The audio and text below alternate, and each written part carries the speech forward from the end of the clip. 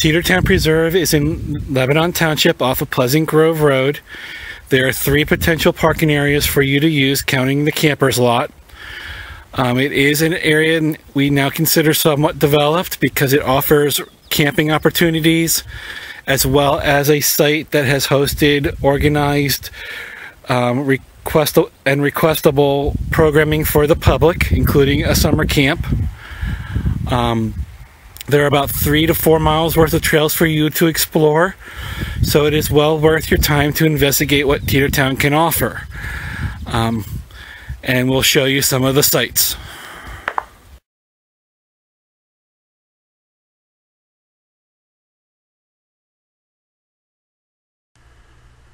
From the parking area at Teetertown, one will notice the old farmhouse across the one field. The farmhouse serves as an impromptu visitor center activity site for programs at Teetertown Preserve. If you're coming to this park for a requested or roster program, it is by this stone house that you will probably gather.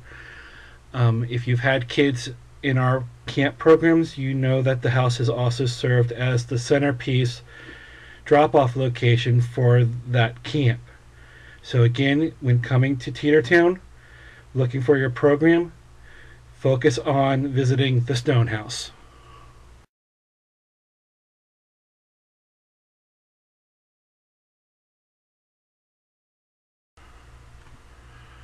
Prior to county ownership, the portion of Teetertown along Pleasant Grove Road used to be an operating orchard under the care of a Jehovah's Witness retreat. This apple tree is all that remains of that history, because one of the things the county had to do upon acquisition, since we did not have the labor force required to maintain the orchard, we needed to remove all the orchard trees. One was kept as a portion of its history, but on this property both apples and apricots once grew. Unfortunately, all that remains, as said, is this single apple tree just off of the main parking area of the Teetertown Preserve.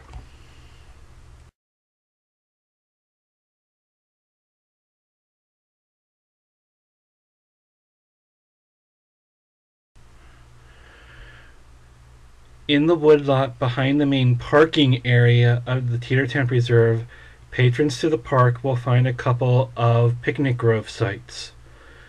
Each site offers a couple of picnic tables as well as barbecue stands for their recreational use. And hopefully in this quiet corner of the park, they will not intrude on other patrons or have other patrons intrude on the user. Please, however, remember that all the picnic sites are a carry in and carry out with your refuse, and you can always deposit it in the dumpsters back in the parking lot.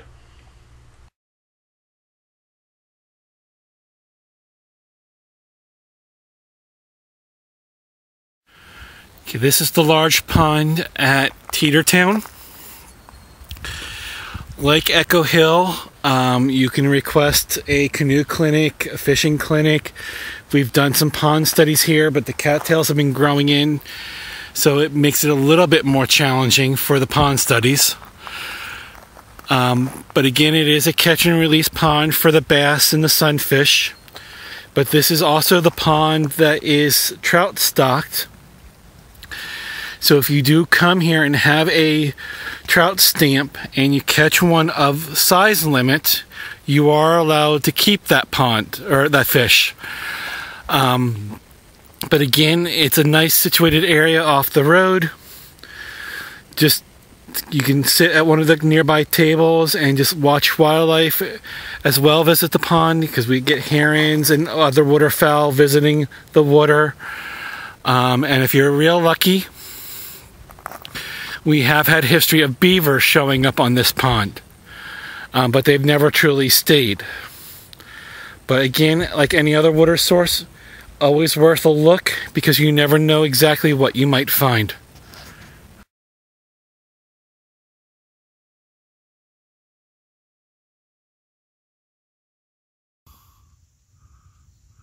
Okay, from the parking lot for the camping area of Teetertown, you can go back to the road. There is a trail that crosses the road and enters into the woods in that dark spot at the end of the walking path. That is the trail to Crystal Springs. About a 3/4 mile trail, and you come out in the large field. Bear to the right and you'll enter into the main areas of Crystal Springs. So there is an opportunity for a woodland walk to connect to another county park.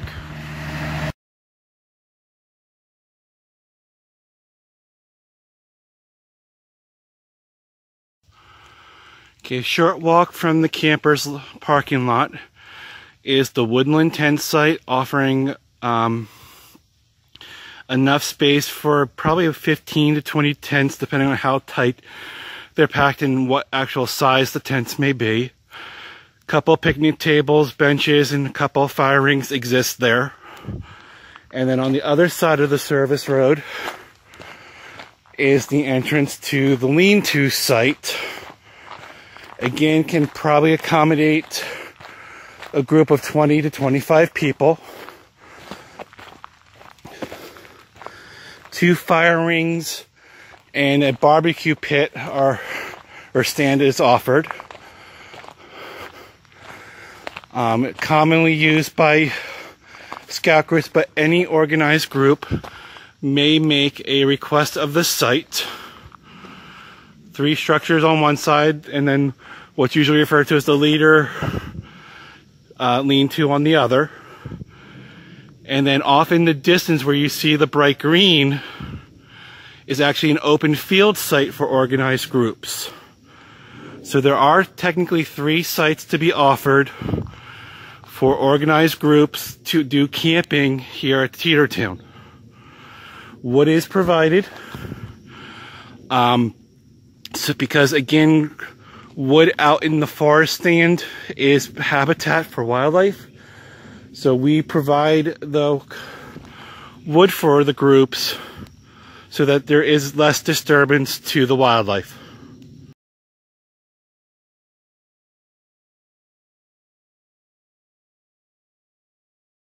Okay, this is one of the family camping areas at Teetertown. As you can see, it's actually campsite B for Hilltop, but each site offers a bench, picnic table, a grill, a place where firewood would be stacked for use, but offers probably enough places that 3 tents can be put up for the patrons. Each site is parallel to this. The only thing is, it is primitive camping. Nearest water is back at the main parking lot of Teetertown, and it's probably about a half-mile walk if you need to go and refill any of your jugs. Again, it's one of our family sites, or primitive camping permitted. And again, it's in the woodlots on the far side of the activity field of Teetertown. So you are away from the group camping sites, and you have instant access to the red and white trails if you wish to do any hiking while you're here enjoying the woods of Teetertown.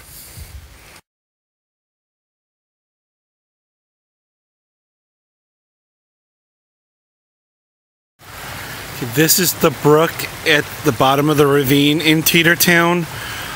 You can see it's a very rocky stream along its run through the park. There are some significant little drops and scenic drops that occur. You're probably hearing the ramblings of the water even as I speak. But again, it's one of my favorite spots in the fall with the fall foliage change as well as the brook. But any time of year, it is a nice scenic area. In case people are wondering, there are some native brook trout in this creek, as well as many other crustaceans and the aquatic insects. Of the brook trout, I've never seen one, however, be of size limit.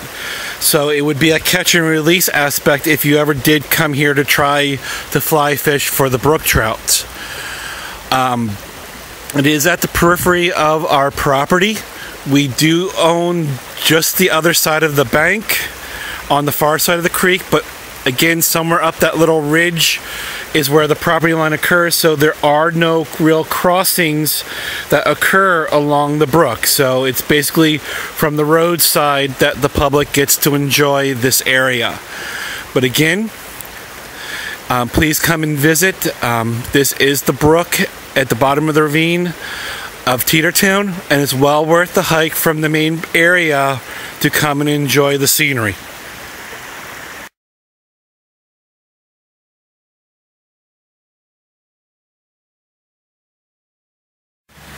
Right. Teetertown does have history of being part of a mine operation, and that's what this sign does dedicate.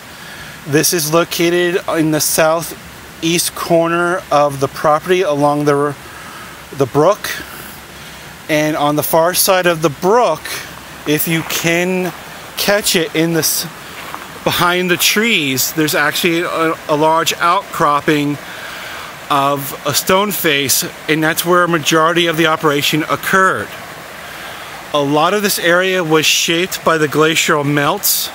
No part of Hunterdon County actually did exist under glacier, but we are mostly a diabase rock, and again, it was a common rock used for construction, roadways. Anytime a harder surface needed to be created, diabase is a good choice for that material. So again, there is some history of the operation here. There's the presence of the old quarry site still exists down along the brook of Teetertown.